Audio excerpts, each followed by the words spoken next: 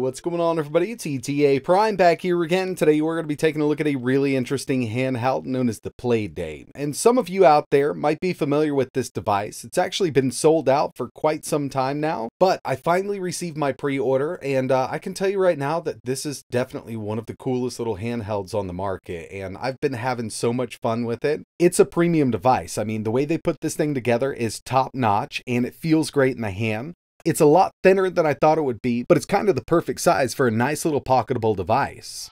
At first, I was a bit skeptical. It seemed a bit gimmicky to me, given that, all of the promotional material really focused on the crank over here on the side, and it's actually pretty fun to use, but that's just kind of part of the Playdate. There are a lot of great indie games here, and I've been having an absolute blast with this handheld. Aside from the crank over here, the first thing you might notice is we've got a black and white screen, but that doesn't take away from it. It actually adds to it. And the LCD they chose to use here is great because it's actually a sharp memory display. Very low power, and this came out before e-ink, but you can kind of think along the lines of that. It's great in bright light situations, but unfortunately there is no backlight here, so in the dark you will be struggling just a bit. And I did mention that the screen itself does add a lot to the console, keeps it very minimal, and when a developer is designing a game for the Playdate, they really have to keep this LCD in mind. Obviously, they're not going to be able to fill it up with bright, flashy colors, so when it comes to gameplay aspects, they can actually come up with some really amazing stuff, and there's some great games here already out for the Playdate. And one thing I'd like to mention here is, yes, they have included a headphone jack on the bottom of this unit. Now in this video, we're going to go over the specs, we're going to take a look at the interface and test out some games, but before we get started here, the sponsor of today's video is Ridge, and they recently partnered up with Hennessy. They've released some amazing looking new wallets. They're Hennessy branded. They've also got the Ridge key case, Hennessy branded again. But that's not it, because without spending $1, you can actually head over to the website for a chance to win a brand new upgraded Hennessy Ford Bronco, or $75,000 if you prefer cash. You get one bonus entry for every $1 you spend on the site, and custom Hennessy branded products come with up to 1,000 entries for the giveaway. If you use my link, ridge.com/ETAPRIME, you'll get 10 bonus entries, and if you use my code ETAPRIME, you'll get 10% off as well. And don't forget, if you're interested in their wallets and key cases, over on their website, you can save up to 30% by buying both of them together. Ridge wallets are designed with RFID blocking materials, plus there's a new optional AirTag attachment, so you'll never lose your wallet again. And the Ridge key cases can hold up to 6 keys, and with this, you don't have to worry about those keys jingling around in your pocket. Everything's nice and secure. And remember, if you use my link, ridge.com/ETAPRIME, you get 10 bonus entries for the giveaway. And if you use my code ETAPRIME, you get 10% off as well. So if you've been considering getting a Ridge, now is the best time. When it comes to the Playdate's overall design, I'm really digging what they've done here. Very small form factor, fits right in your pocket, and the user interface itself is very satisfying to use. It's very tactile, and that's exactly what they were going for. We don't have a high resolution OLED display or a very powerful CPU here, and I think that's what makes this great. It really gets developers thinking about how to create fun games for this low-powered unit. And they also make it really easy for the average user to make their own games also. We'll take a look at that in a second, but real quick, I did want to go over the specs here. Now, when it comes to battery life, 14 days with the standby clock going, or 8 hours of gameplay. I haven't charged this thing up in 2 days, and I don't think I need to charge it up for a little longer here. When it comes to the CPU, it's rocking a 168 MHz Cortex M7 CPU, so it's a very, very low power. 16 megabytes of RAM. It's 76 by 74 by 9 millimeters thick, so it's a very small unit. 2.4 gigahertz Wi-Fi, plus we have Bluetooth. Built-in mono speaker and a 3.5 millimeter headphone jack. It's got that sharp memory display with a resolution of 400 by 240. Built-in D-pad, A and B. We've got a sleep and menu button. It also has a 3-axis accelerometer built in and the crank. But what makes the Playdate great are the games. What you're seeing on screen right now is Celeste. This is actually the Pico 8 version of Celeste, and it's been ported over to the Playdate, obviously. It performs really well. You can pick this up on itch.io if you want to. It's actually free, and it works really well here on the Playdate.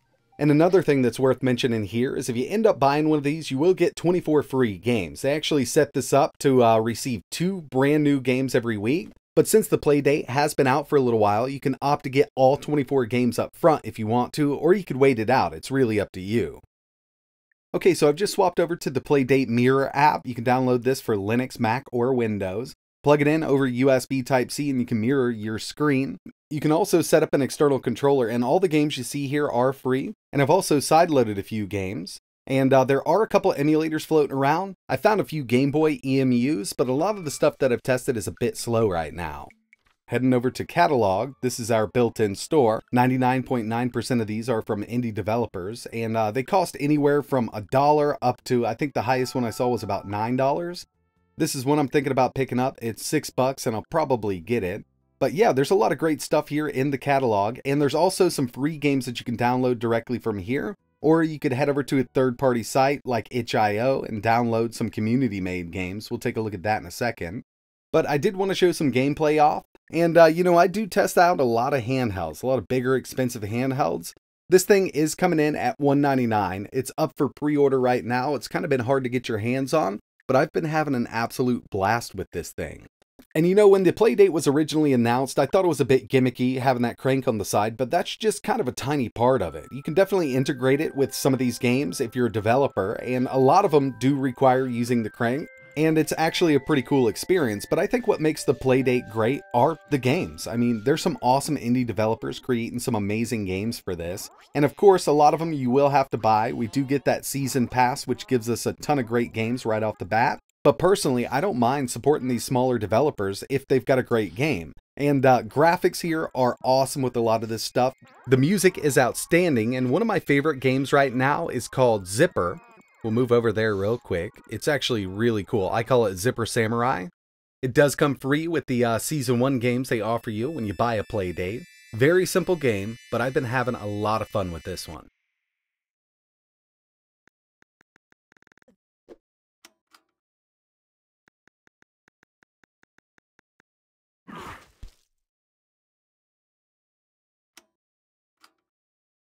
Whitewater Wipeout is another great one, and you do use the crank to play this one. It's taken me some time to kind of get used to it, and I'm still not used to it. I keep wiping out here, but it has been a blast playing this one.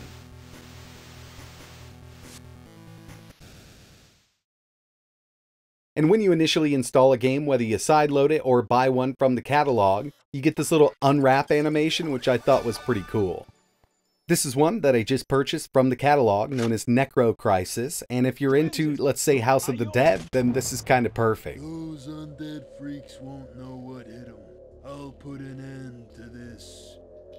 Necro Crisis. So you're going to navigate with the D-pad, and then you're going to fire and reload with the crank on the side of the Playdate. This is awesome. I love what they've done here. Obviously, an on-rail shooter isn't a new idea, but putting it on a little handheld like this with the crank on the side really kind of makes it a different experience. I think this is so cool.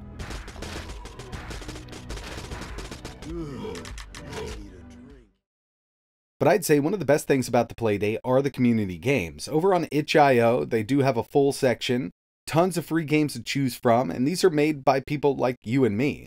There's a lot of great stuff here. I've seen a bunch of D-makes, and overall, there's some really cool stuff here. Tons of games for free, and if you want to create your own, you can head over to the official Playdate website and download their SDK, or you could use something like Pulp. So if we just go to try it now, this is an easy-to-use online game maker. So if we go to our room, we've got a little demo set up here, and let's just say we want to change how our player looks. Create your pixel-based characters right here. They've also got a built-in chiptune maker, so you can add your own music. This is pretty cool, and I definitely want to get into this a little heavier. The SDK is definitely going to be more advanced, but if you just want to use this to try it out, you can definitely do it.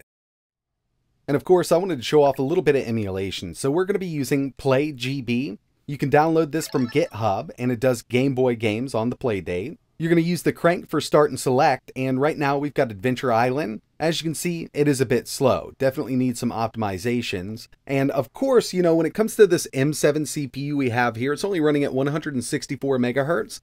But with optimizations, somebody could definitely get Game Boy running at full speed on this. It's just going to take a little bit of work.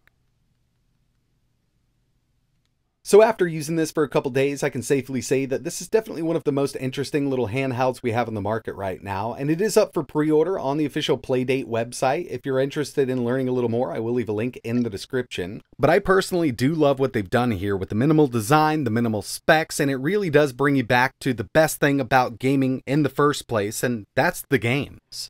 But that's going to wrap it up for my first look video at the Playdate. Let me know in the comments below if this is something you've been interested in. Have you pre-ordered it? Do you have one? Let me know. And if you've got any questions or you want to see anything else running on the Playdate, or if you've created a custom game that you want me to test, leave a comment down below. And like always, thanks for watching.